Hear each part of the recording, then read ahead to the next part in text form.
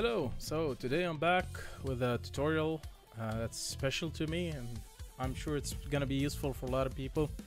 And it's about generating gyroid geometries using Matlab script. Maybe some of you are familiar with geometry. I guess people who searched and found this video are familiar with it, and they're looking for some ways to generate the shape. The advantage of using Matlab is that you can manipulate the parametric equation much more flexibly. You can adjust the mesh quality, mesh density, and I will also show a bit later how you can improve the mesh quality using Meshlab software, and how you can convert this STL you generate at the end of this from Matlab. You can, after cleaning it up in Meshlab, reducing the mesh density in Meshlab, you can later convert it to a solid using, for example, FreeCAD. You could also do the same on Fusion 360, convert STL to solid, or also on some plugin for Abacus. I will focus on mostly Matlab, and briefly at the end show the steps in Meshlab and the steps in FreeCAD. So let's just start. This is basically the equation for a gyroid. It is a very simple parametric equation: sine x cosine y, sine y cosine z, sine z cosine x equals 0. Or this same equation could be set to a constant value, so equal t. If it's equal 0, you'll get a central surface that passes through the center of the faces of the cube. And if you start to adjust the constants, you start to shift this surface away from the central line, or the central cube surface. Now, what you need to do is to implement this equation in Matlab. I have already a script where I did so, and I can generate the gyroids I need. So we'll switch to Matlab software. And in Matlab, I'm starting the code by first cleaning out every past code or previously generated mesh or whatever grid. And we start with defining the size of the cube at which this gyroid is generated. In this case, I'm making cubes of size 20, so these are not like centimeter, millimeter. They're not much unit dependent values, they're just absolute, just dimensional values. You can always rescale to any size you need later on. But this becomes important later if you're generating multiple gyroids together, and this is directly related to the definition. Definition is the quality of the surface of the gyroid. So if you use a very low definition value, you have, let's say, very large surface triangles, and if you use a higher definition value, then you increase the quality of the surface of the generated gyroids. I will generate with low definition to show you how bad it can get, and with high definition to show you how good it can be. Now the rest, I'm not gonna go into all details of small things. So there's a value that's automatically calculated, and this is one you should not change. So this is just a calculation. The gyroid equation is trigonometric, so it's based on cosine, and because this is a periodic body, so the width of periodicity is minus pi and plus pi. So this is a pi based geometry, so you need to convert this pi based periodicity into a linear value. That's why there's this equation where you divide by pi. So this is just to convert to a much more linear scale, and the other values are also calculated automatically from that originally decided size and decided definition. So you have a ratio D of definition, and you have a SFact that's itself dependent on the size. So these are calculations done just to give you a good resolution. You only need to change basically the definition to enhance or reduce that definition. The gyroid, let's say nodes, generated nodes for the mesh are inside this mesh grid, and it's defined by minus a to a value, which is like the minus pi plus pi, which creates the mesh grid. And the equation is inside the object, is generated as an object in Matlab. It is cosine x, again divided by this conversion factor. So cosine x, sine y, sine z, cosine z, sine x. That's the whole trip through the equation. And instead of having equal the 0, in this case it's a plus 0, so the object itself is the equation with the 0 moved to the side of the equation. Obviously I have the here plus 0, which doesn't make a difference in this case, but later on if you need to use constant values, so any t values, then we can replace the 0 with a constant, or we can later decide on that value of a constant and remove it or add it. So you'll have a plus minus value here at the end. So without going too much into that, because we'll come back to this t value, for now I will comment it out of the equation. We only have the 0 at the end, and we have this object equals the object, so no changes here. And when you have this surface inside the cube, we use this isosurface function to connect the surfaces to have a complete final surface rather than just nodes of the grid.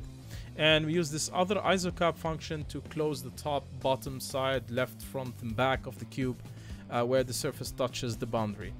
So this allows you to create a volume of a gyroid. If you don't use those functions, you just have a distribution of nodes in 3D space.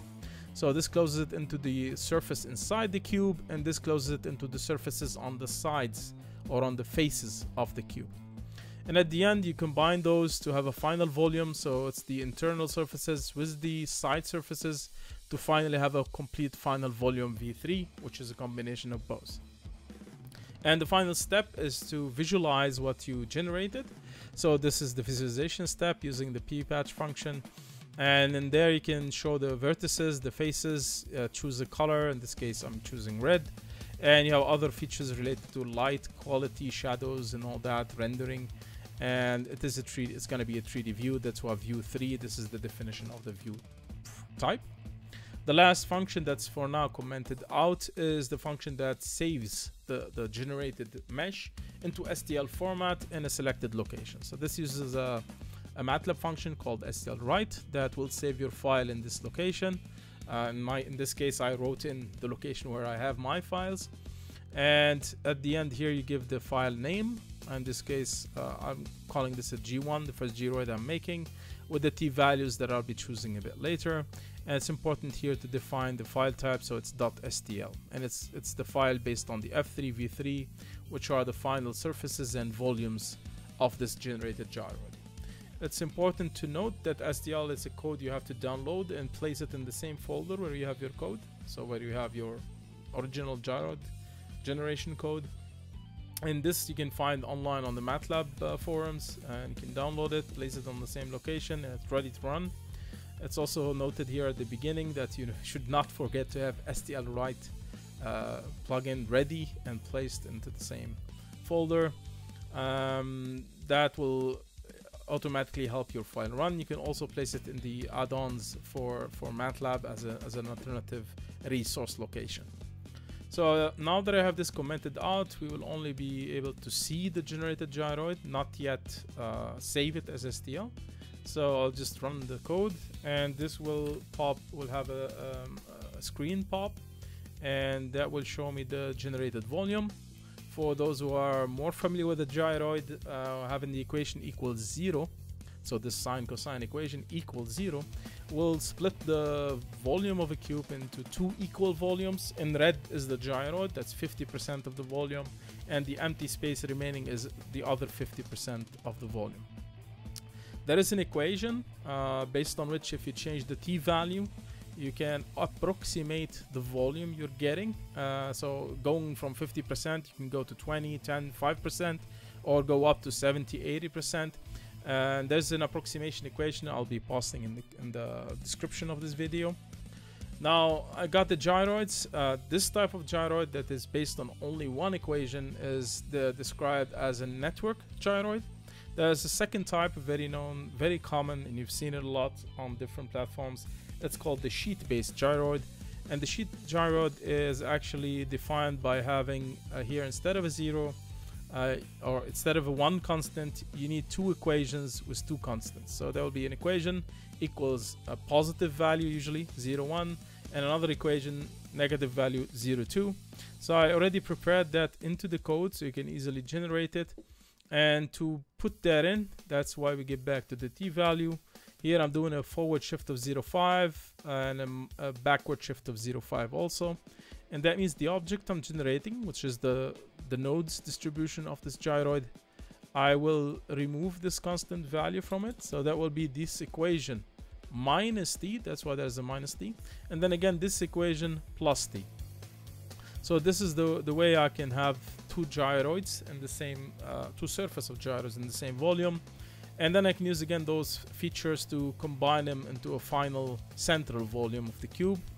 I won't talk much more, I'll just generate it to show you how that would look like. Again, click start, and that will give me a window popping out, and this shows you a sheet-based gyroid instead of a network-based. And in this case you have empty space on the left side and empty space on the right side of the gyroid, and these two spaces, they never touch. So this kind of a sheet-based gyroid is commonly used as a heat exchanger, where you have a hot liquid coming this side and a cold liquid coming the other side. So this is a common heat exchanger. Now you can see here a bit of the mesh quality, those triangulations, those small surface meshes, and this is obviously based on the definition. So as I mentioned, I will reduce the definition a bit to an extreme value just to show you how bad it can get. So instead of using 40, I'm going to go with 10. This is very low quality, and this will give you a result that looks like this. Basically, you can easily see there's a much reduced quality in the surface, much reduced definition. However, this is like a very low file, very light file. It could be useful for some large meshes or large arrays of gyroid if you want your files to remain controllable and light. Obviously this is not useful if you want to print one large gyroid with a very nice smooth surface. In that case, you will be shifting the definition to much higher values. The values I have found most suitable for best results go up to 160, but they take much time to calculate. So now that I'm back to 40, I still have that sheet gyroid, and it is generated by T05, so minus T05 plus T05. I'm gonna export it as the STL file and to the location where I'm saving my files, and give it the name. So this is gonna be G1 T05 as an STL file. I only need to run the script, but this is now into the code, it's not commented out. And this will save the STL file in my work location. So I was doing some tests before. Now I run this. I again get quickly the pop-up screen with the gyroid preview, but you also see here I got G1 T05. So I have the file also generated and saved as STL in location. Now that I have the STL, I'll move to Meshlab, and Meshlab is a very nice tool to improve the mesh quality. If you want to print the part, it's also helpful to make the file lighter, and it will help to slice a bit better and faster. If you want to do simulations, it will help a lot to reduce the file size. So as I import it to Meshlab, I changed the view here so you can start to see the triangles. You see on the flat surfaces you have a lot of triangles that can easily be reduced without affecting the quality of the mesh, but also internally you have a lot of those sharp angles, sharp triangles that are not helpful if you're doing any simulation work. So before you even reduce the mesh or adjust the mesh, first the step to do is you should always clean the STL file from any additional free nodes, free vertices, free surfaces, or not touching surfaces, disconnected surfaces. To do that, you should start by cleaning. So compact the faces, that will remove any discontinuities.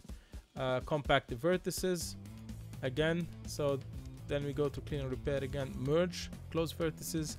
The default dimensions are recommended by the software, so I won't need to make any changes to that. And then I do remove duplicate faces. That means if you have two faces in the exact same location, so superposed, and remove duplicate vertices. So now I did a very quick process to clean up the mesh to some extent. And now it's the important part where I do remeshing, and I will go and use the quadratic edge collapse decimation. I've tried other remeshing algorithms, and you see here there's plenty. This so far seems to be the best option I have to maintain the quality of the surface and reduce as much as possible the mesh density. So before we proceed, you can see here this is 141,000 faces, and the code automatically suggests going to half. I never make those large jumps because they could introduce some errors themselves. So I go from 141,000 to 120,000. You have to turn all of these on, especially planar simplification. That allows you to reduce the triangles on the flat surfaces much more and preserve topology, and that will help preserve the shape, the internal shape of the gyroid, and preserve normal. That will maintain the normal, the perpendiculars or the tangential surface to the surfaces. and that means that the shape of the gyroid is maintained as best as possible. Now I only need to click apply, and that will start the reduction. You start to see some changes on the flat surfaces first, and then when you start to go to lower numbers, you start to see much more effect internally. And it's always safe with these gyroids at least to go to 50,000 elements, and this is where I usually stop to get the quality I need to get rid of those sharp triangles internally, and that will help me do my simulations. As I'm doing simulation work, I need to later convert to solid and do some meshing, and that will reduce a lot the distortion in my mesh. So I went down to 50,000, and you see all the sharp triangles are gone while the geometry of the gyroid is preserved. So from here I just need to save, so I'll go and export the mesh. It's important to switch to STL, and as I had the name of the file GT05, I will add to it 50k, so I remember that this is the 50,000 faces version. This is the reduced version that I can continue processing with. And as soon as I save, it will ask me which format. I'm using the binary format. This is the lightest format of STL, the best for usage. And now you can see here in my files, I have the G1 T05 50k. I have my STL ready. It was about 7 megabytes. Now it's about 2 megabytes. The final step in this process is to convert the STL to a solid. So we go to FreeCAD, and in FreeCAD we start by opening the STL. So we need the T05 50k, the one we just made. Load it in. That's the STL. You need to click, that's important. Click on the name here and switch to part. If it's usually on another default option, so you need to switch to part, and then you go to part, create shape from mesh. That will start to convert the mesh to surfaces. It might take some time. So at the end you'll see here there's a surface generated, and you still need to convert this surface into a solid. So again, you go to part, convert to solid, and that would, you have to always select before you give the order. So select the new surfaces and then use the function of convert to solid. Now again, wait, and at the end of the process we have a solid body generated, and now we just need to export it as a STP.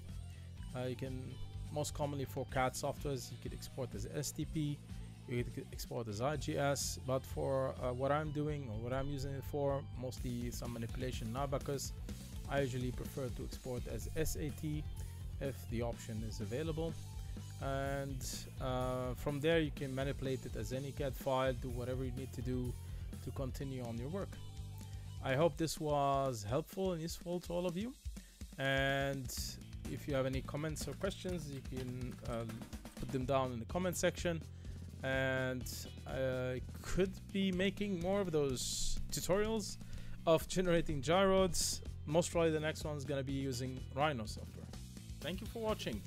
So if you like this video, press like, and if you have any questions, leave them in the comments. I'll be happy to answer, happy to help.